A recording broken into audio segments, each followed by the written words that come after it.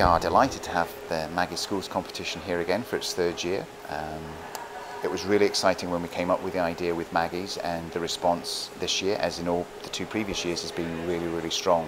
I'm really happy that I've won. I really enjoyed the design process, and now I'm just really excited for the work experience I have next week at Richard Murphy Architects.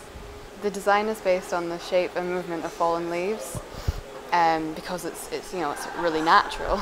Well, I really wanted my design to be as calming and relaxing as possible, so I built it in the forest, which I think is like a really calming, it's a whole different universe, it's a really relaxing area. Obviously there's a lot of interesting entries, and the fun thing was that as part of how we reviewed it in the office was that we actually had a mini crit, although obviously the students weren't there themselves to present their own designs, but we put them all up on the wall actually in our meeting space, and as an office kind of reviewed them all as a kind of afternoon kind of session, so that's fun. So I mean, if you look at Maggie's centres, obviously that have been built to date, they're obviously very significantly in terms of the actual style of architecture and actually how they're actually put together, and how they're planned and laid out internally, and how they're actually what they look like externally.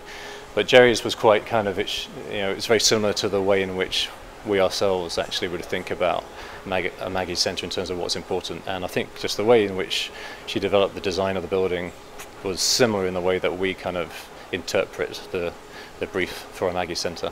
All in all, it's a bit worrying about the amount of actual potential competition, young talent coming up.